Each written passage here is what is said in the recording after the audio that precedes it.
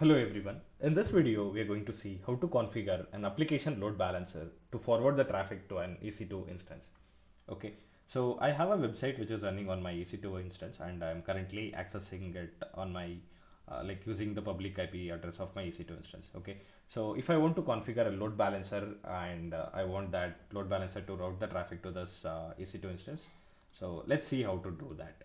Okay, so firstly to configure load balancer, let's go to this EC2 console and here click on load balancers and click on create load balancer here, and we are going to create an application load balancer. So click on create and let's call this as my web app ALB, and it's going to be internet facing and IP address type is IPv4, so default VPC, and you need to select at least two availability zones and make sure that your target is in the availability zone that you are selecting here. Okay, in my case my target is an EC2 instance which is in the same availability zone.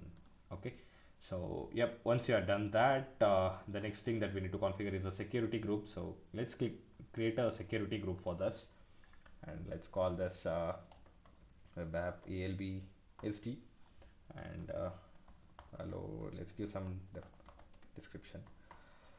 Okay, so let me add an inbound rule. So for now I'm just going to allow all traffic from everywhere, and outbound rule as well the same. Click on security group. Okay, so let's attach the security group to this ALB.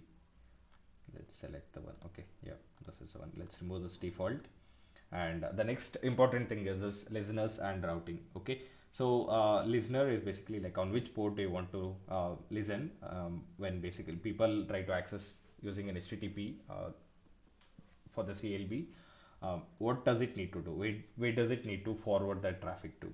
Okay, for us it needs to forward the traffic to an EC2 instance. Okay, so let's create a target group for that. So target group is basically the resources where that ALB will forward the traffic to. So for us it's an EC2 instance, so let's select instances, and target group name, let's call it web app target group, and the protocol is HTTP, IPv4, it's fine, and health check. So basically how can the load balancer ping that target and do a health check? So it's going to be HTTP, and advanced health check settings. So basically healthy threshold. So number of like successful health checks before the target will be considered as healthy, and similarly for unhealthy as well. And the timeout, basically like if the target doesn't respond within this time, it will consider it as a failed health check, and this is the interval in which it keeps checking for the health of the target. Okay, so let's click on next here, and we need to add the instances to this target group. So I have only one instance to be added, so I'll select that, and the port is basically the port in which your application is running in the target, so it's 80 for me because include as pending below, and click on create target group. Okay, so now this target group is created, so let's add this target group as the target here. Okay, so let's select this, and so we'll leave all other options as default and click on create load balancer.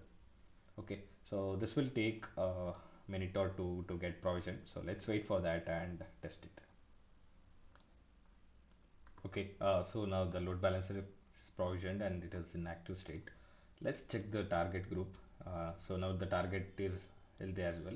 Okay, so if you if this health check fails and it is in a unhealthy state, there could be many reasons for that. One common reason is, yeah, the EC2 instance security group might not be allowing the traffic from the load balancer. So make sure that the EC2 like security group of your EC2 instance allows the traffic. So here I've just allowed it from everywhere. I mean, I can just edit and let me just do that right away. Let me delete this allow from anywhere, and let's allow it only from the security group of the EC2 like the ALB.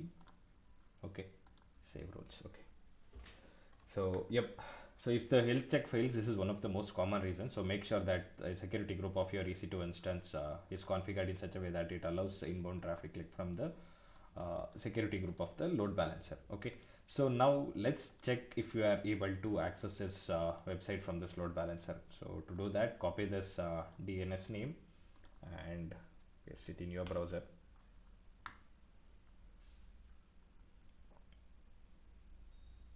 And yep, so we are able to access this website from the load balancer. So however, there is one problem, like we are seeing this not secure pop-up here. So this could, like, I mean, scare your users away from accessing your website. So let's see how to fix this one. So to fix this, let's go back to the load balancer here and add a listener. So, like, I mean, if someone tries to actually hit, let's see what happens when they hit HTTPS URL. So I think this should ideally time out. So yeah, if you see it's taking a long time to load, it will time out. Okay, so since we have not configured the rule for port HTTPS port, so we have only configured for HTTP port. So let's do that as well. So protocol will be HTTPS and the default port is 443, and action will be forward to target group, and the target group will be the same. And here we need to add an SSL certificate. So if we are making this HTTPS, we need to add an SSL certificate. So let's request a certificate for this. Um, let's request a certificate in AWS Certificate Manager. Click on next. So the domain name. So you need to give a domain name for this. Like, I mean, I have a domain name which is hosted on Route 53. So if you have your domain outside as well, you can get that and get a certificate for that. And validation method, I'm going to do a DNS validation. You can also do an email validation also. So it will send an email to verify that you are the owner of this domain, so that the certificate can be issued. So click on request, and it is requested and it says pending validation. So to since my domain is hosted in Route 53 itself, I can validate it by clicking on this create records in Route 53 here and click on create records. Okay, so this should automatically validate my domain and make this status as successful. Okay, so let's give it a moment to complete this validation. Okay, so it's done and it says it has issued. Okay, so next thing that we need to do is we need to, let me refresh this and select the certificate that we just requested and click on add. Okay, so now we have configured like what happens when someone tries to access it from HTTPS. Okay, so another thing that I want to do here is I want to like, instead of people accessing from an this DNS name which is not very user friendly, I want people to access my website from this domain itself. Okay, so how to do that? In this hosted zone, click on create record and select this alias and route traffic to an application load balancer and the chose region. uh, Going to select US East and the load balancer. Okay, click on create records. So now what I'm saying is, like, I mean, when people access this uh, URL, it will route the traffic to this application load balancer, and the load balancer will in turn route the traffic to this EC2 instance. Okay, so now let's try to access our website from this URL. Yes, we are able to access the website from this URL. Okay, and we are also seeing that the connection is secure now, and so that not secure pop-up is gone.